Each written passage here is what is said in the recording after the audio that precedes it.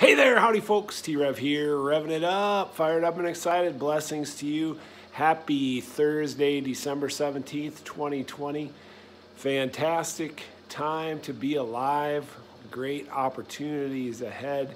Moving from glory to glory. God bless you. Be filled with hope and peace in this time. We just have a lot of opportunities ahead of us to be a blessing. So I wanted to talk today about discernment, about spiritual discernment. Some folks are confused with the idea that you can get discernment from a book or words on a page like the scriptures. Well, God had this person do this, so we're supposed to do that. Or the reality is, though, that discernment is a spiritual matter, and I'm not trying to take away from the scriptures or different writings and things that are relating interactions with God and God's people with God's kids. But I will say that the only way to really have discernment is to have an active, intimate relationship with that living God in order to discern your times and your seasons and your actions and the road ahead of you.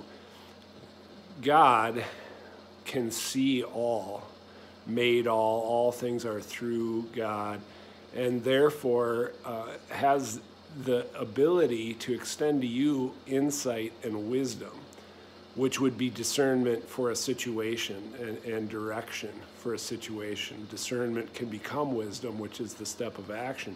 But to discern something, we need that link up. And so if you're not familiar with what I'm talking about, I encourage you to reach out, to call out and say, God, I need this relationship that T-Rev's talking about. I need this intimacy with you. Please show up in my life and show me who you are so that I can really have this interaction. And God is faithful to meet with the seeker and those that are calling out. Reach out. God is super excited to move forward in deeper levels of intimacy and relationship with you. And even if you have the experience of knowing that, God wants to bring us deeper and deeper and deeper still. God bless you.